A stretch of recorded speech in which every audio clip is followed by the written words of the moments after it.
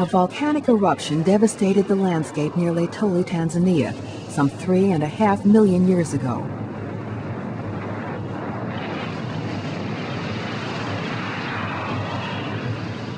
Releasing tons of ash into the atmosphere. Multiple blasts covered the countryside with sooty sediment. By chance, the eruptions coincided with the rainy season.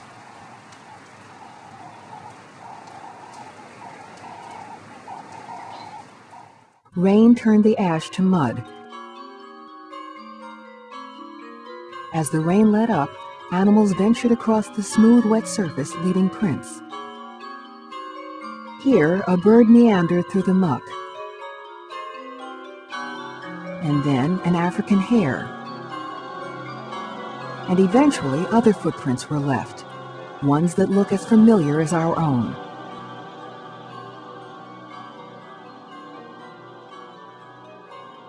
Before another rain shower could wash them away, more ash fell, covering the prints and capturing them forever as the ash hardened into rock. 3.5 million years later, anthropologist Mary Leakey found this path of footprints exposed once more by erosion. 2 individuals clearly walked here, and details of the prints suggest that another followed them, stepping in the prints left by one of those who walked ahead. Footprints can reveal other secrets too, as forensic scientist Owen Lovejoy knows. They're often crucial pieces of evidence at crime scenes.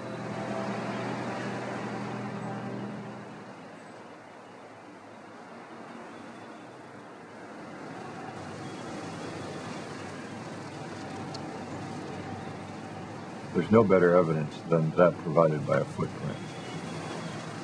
That's what makes the Laetoli print so exciting, because they give us a direct record of how our ancestors walked almost 4 million years ago.